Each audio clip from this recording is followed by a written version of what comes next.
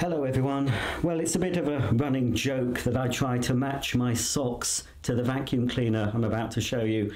But the vacuum cleaner I'm about to show you is pretty funky. So these are the funkiest socks I could find. These are happy socks, and if you're into socks, then you can check out many different happy sock videos on my other channel, Roger's Bits and Doings, because I've unboxed quite a few happy sock advent calendars. So if you want to see me cavorting around wearing many different pairs of socks, check out my other channel, Roger's Bits and Doings.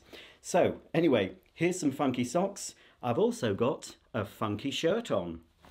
This is one of my more funky shirts. This is very retro to me. It reminds me of the 1970s because the cleaner I'm about to wheel in is from the 70s. I think it's about 74, 75. I'm going to wheel it in because I don't have to unbox this machine because it was hand delivered. Well, it was just thrust in my face and the man couldn't get away fast enough. I don't know why I scared him, but I must have scared him.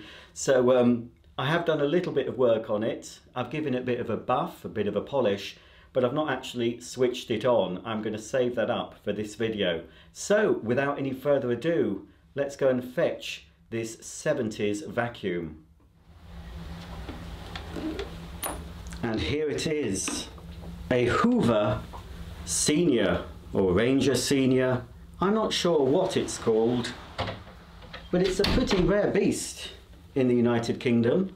My American viewers will recognize the shape of this vacuum.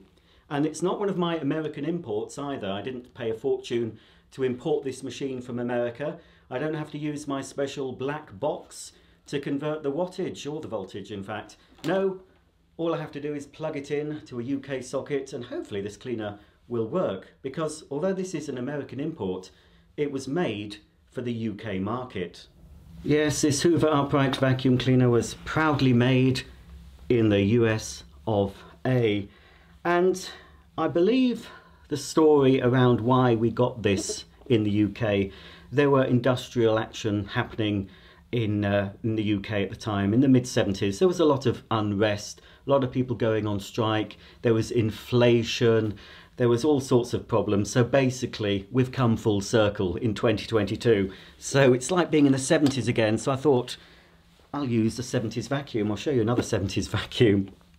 So I believe there were strikes, there were industrial disputes, and I think the production at the UK Hoover factories was affected. So they brought in a few American-made machines. There was this cleaner, there was an orange and taupey coloured Constellation, which I used to own, and also I think a Hoover Celebrity. I never knew this cleaner existed until fairly recently. In the UK, I've seen it in American brochures, but I didn't think we actually got one. I saw one on a sitcom, well, it was a comedy drama on the BBC a couple of years ago, and it ended up going in a skip. And I noticed it in the corner of the kitchen. I thought, why have they got an American vacuum? But it was one of these.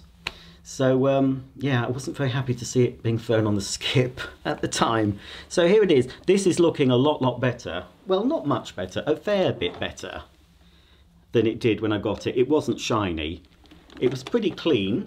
It's got a new belt fitted, and they did put a clean dust bag in. This is from a vacuum cleaner shop in West Yorkshire, and they sold it on a bite now. It was, you know, quite a hefty price for one of these, but pretty rare, and the auction was finishing and no one had bid on it, so I thought, I'll give it a good home, and I have. So what I've done, just given it a polish.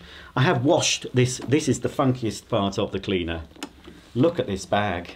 I mean, crikey, what drugs did you have to be on to decide that that was a nice design for your Hoover vacuum? It was the 70s. 70s design was a bit out there, was a bit crazy. I was a child of the 70s, so I wasn't high on any drugs, but a lot of the people who designed clothes and furniture and household equipment must have been smoking the wacky backy. But it's rather nice to see something so retro in 2022. This is a vinyl bag, and I have washed it, hand washed it with some liquid washing detergent, rinsed it and just let it air dry. So that's all I've done it, a polish, and the bag's been washed. Let's take a look at the underside of this Hoover Ranger Senior convertible. It's pretty similar to the avocado green Ranger Senior I've shown you on my channel fairly recently. This base is a bit shinier than it was, just had a bit of polish, just so it would glide over the carpet nicely and it wasn't going to be dirty when I finally switched this on. We can access the belt without any tools, and there is a pretty new belt fitted, I'd say. The brushes are fairly good. I don't think they need replacing at this moment in time. And it does have a plastic fan as well on this cleaner, it's not a metal fan. Let's have a look at the rating plate, and perhaps some of my American viewers can actually date this machine for me. This is Hoover Cleaner model U4003-003, 240 volts, 40 to 60 hertz, 400 to 600 watts, and the serial number is U4003-411-25154, trademarks of Hoover Limited, made in the USA by the Hoover Company. The reason this Hoover cleaner says 400 and 600 watts is because it would boost the power to 600 watts when the cleaning tools were attached, and the tools slide into the back here and they hit a micro switch. And I've noticed on this machine it's different to the micro switch we had on our Ranger Seniors. We had an actual switch, a little switch box with all the electrical gubbins in, but on this particular American import we've just got, and I'll zoom in so you can see it, we have a switch mechanism here, but it's actually on a shaft or a column, and it must connect with a switch underneath the hood. So that's a bit different, but if you listen carefully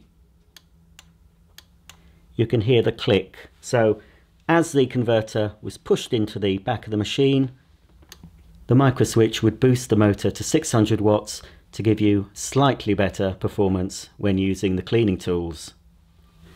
I'm going to remove the hood of this cleaner a bit later on in the video.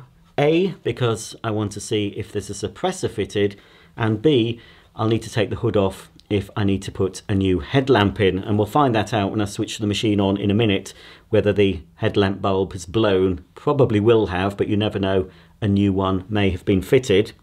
I don't believe the American cleaners sold in America actually had suppressors fitted, so it'll be interesting to see if this American import has got one. So without any further ado, I'm going to plug it in and switch it on.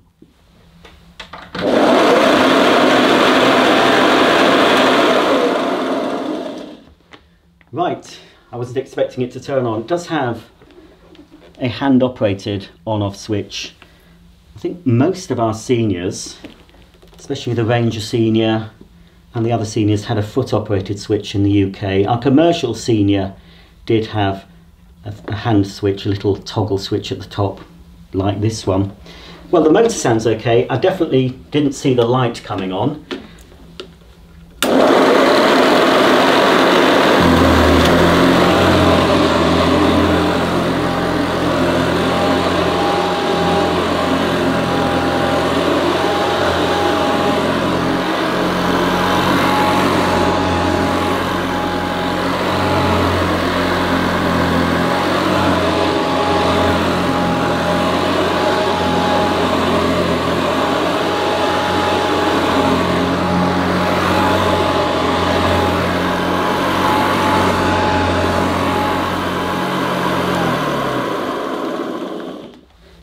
Sounds slightly different to our Ranger Senior model, but I think it sounds as it should. Please comment below if you think that sounds correct. Obviously, I'm going to have to remove the hood anyway. I need to see if I can put a new headlamp bulb in, and obviously have a look to see if the suppressor is still fitted.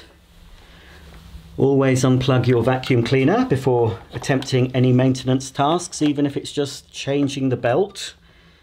We can leave the belt and agitator in place. I don't think I need to remove it. So, which screws do I have to undo? Because it is different. There's one there. Very curious. Obviously the hood does come off because the consumer would have to remove it if they wanted to put a new bulb in.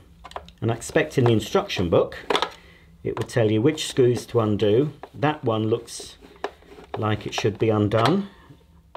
There's another one at the other side, so it's possible. Yes, I think that one as well.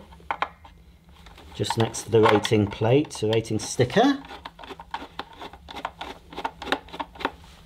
I think they're all the same size. Yes, they seem to be.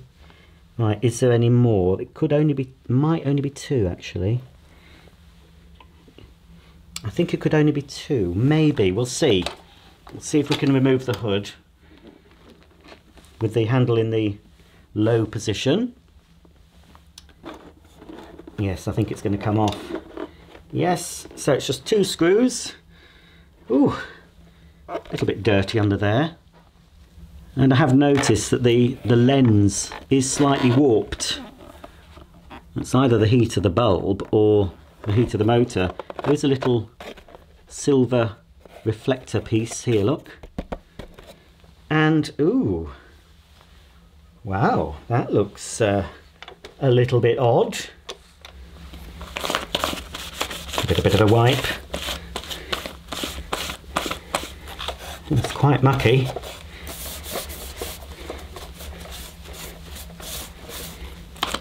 There's the bulb. I think I've got one of these to hand if it's a bayonet. Hang on. There we go. Yeah, it's a bayonet bulb. 15 watt they've fitted, and that's blown. I think the one I've got might be slightly smaller than that. Oh, I'm making a right mess. I wonder why it's got this plastic on the top covering the top bearing. Ah, yes, it's hiding the suppressor. It's a bit curious in here. It's similar, obviously you can see the family resemblance between the Seniors we had. It is a bit different. The suppressor is at the back here.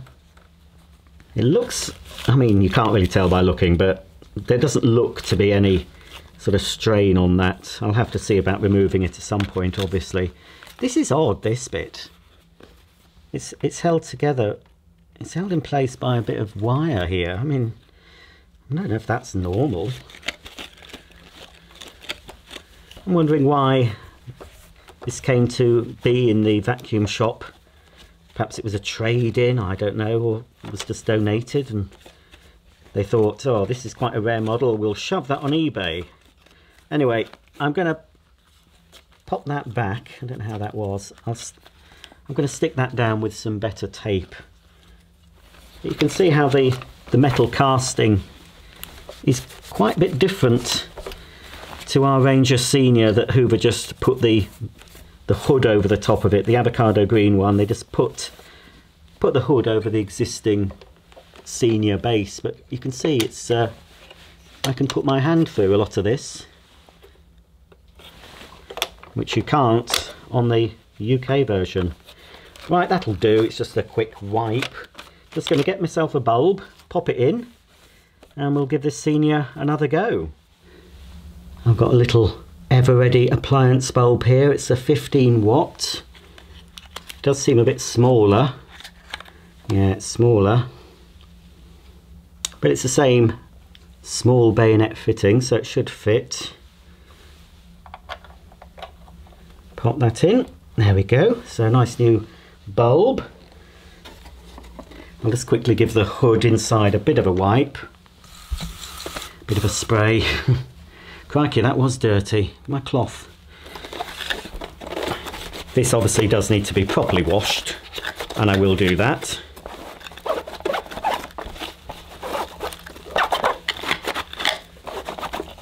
Let's get rid of a bit. Let's get rid of the worst. A few of the cobwebs. There was a few spiders in this that walked out when I first had this delivered. They found a new home. I don't know where they are. Somewhere in the living room, I expect. Right. Oh dear, I hope it's not going to mark the carpet. That'll do for now. Yeah, it's fine. Okie dokie. Let's pop the hood back on. Just got to avoid the levers at the back, the handle release and the height control. I have to move that down. Right, I think that's positioned correctly. I'll soon find out, as long as the screw, the screw heads are lined up. So that's quite easy. 2 screws. Yes, this cleaner definitely sounds different. In fact, I've got the latest Ranger Senior, the avocado green one, because it's not that long since I showed you that model. I still had it out. It's not gone on the pile, so we can listen to them both in this video. Right, that's done. Base plate back, locked into position, and we can see here, just to show you this famous Hoover slogan. The Hoover cleaner makes rugs last longer. It beats as it sweeps, as it cleans. It beats as it sweeps, as it cleans. Ibasic. Oh, make quite a good name for a YouTube channel. Some nutter wants to show vacuums. Yeah, I'd call it that. Right, I'll just show you the bag. It's a bottom fill. So if we pull up the zip on this 70s vinyl, it does have a bag fitted, a new one, just a very basic imitation single layered bag. It's not on very securely, just pulled off without me pulling off the securing band. So this is thin single layered paper. Now I have in the past used fleece bags from a Sebo BS36 model, but they are very hard to get on. What you do, you cut the tops off. But what I found, a bit cheap as well. Now these are for Sebo BS36 or 360, 460 Evolution. I think you call it mechanical if you're watching this in the USA. Several various Sebo commercial uprights. These were £8 for 10. And what you do with these are still paper, but they are double layered and they're pretty good. And because they're thinner than the fleece, they do fit on to the old Hoovers better. You can use this on any Hoover Senior or Junior that uses this type of fitting. So all you do is just cut the top off, and here's one I made earlier. So basically you cut the top off just about here at the top where the green band is, and then you can use that, and you can see it's double layered. So far better than these single layered bags. But I'm not going to use that. I've got that earmarked for a particular cleaner I'll be using shortly. So I'm just going to, just for the quick demo, I'm just going to put this bag back in. I have to make sure the rubber band is on first. But yeah, it's quite a loose fitting, but I think when I put the Sebo bag on, it will be a bit tighter. So we just have to put it over the tube. And this has got a replacement, I don't know if you quite see, there's some bellows at the bottom. They are replacement bellows. When I was cleaning it up, I noticed that they were Osprey brand bellows. And Osprey made aftermarket parts for Hoover cleaners. It'll still function fine. So in that goes. Do up the zip. And one thing I only noticed actually when I'd cleaned the bag, I didn't realise it had a bit of Hoover embossing at the top of the bag. I think you'll be able to see Hoover there embossed on the top of this vinyl bag. Okie dokie, let's plug this Hoover back in. And hopefully the headlamp bulb isn't going to blow as soon as I switch on. Takes some getting used to switching the cleaner on by the handle. I'm so used to putting my foot on this type of machine. Here we go.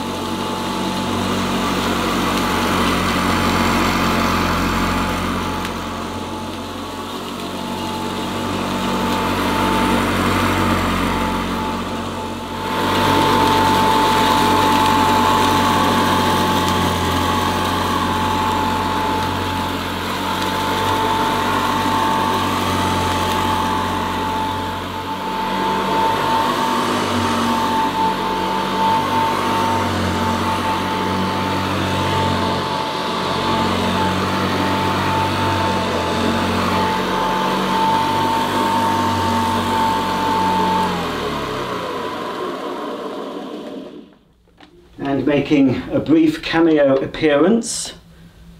In the background was our version, really. Very similar, but quite different as well. They're both really Ranger Seniors. They both have the Hoover beats as it sweeps, as it cleans action. They're both about the same size, same width, same depth. The UK Hoover though has the cable hooks on this side, whereas the American cousin has them on this side for some reason. We do also have quite a fragile but quick release hook. I won't do it now. It turns down, but plastic, especially the bottom ones of these, they tended to break. But on the American Ranger Senior, they are metal hooks. Let's quickly plug in this one. I'm not sure if I fitted a bulb into this one. I'm not sure if the headlight was working. This one's looking quite tatty now because it's not had anything done to it yet, no polishing. It'll be interesting to compare them side by side. I'll just check there's still a bag in this one. No, there isn't. I'll have to pop a bag in. Not going to do any cleaning with this though, but just to listen to the motor. I will put a bag in. I'll have to use the SIBO one. But on this one, we have a top fill dust bag, which is better really than having the bottom fill bag. Because every time you switch off a bottom fill cleaner, a lot of the dirt just goes to the bottom of it, and then the motor's got to push it all the way back up again. But on a top fill, the dirt goes to the bottom of the bag and stays at the bottom. Right, I think I should just be able to, that's a tighter fit. Is it? Hang on. They are very tricky, these. There we go. Let's inflate the bag before I do the zip up. That'll be fun, won't it?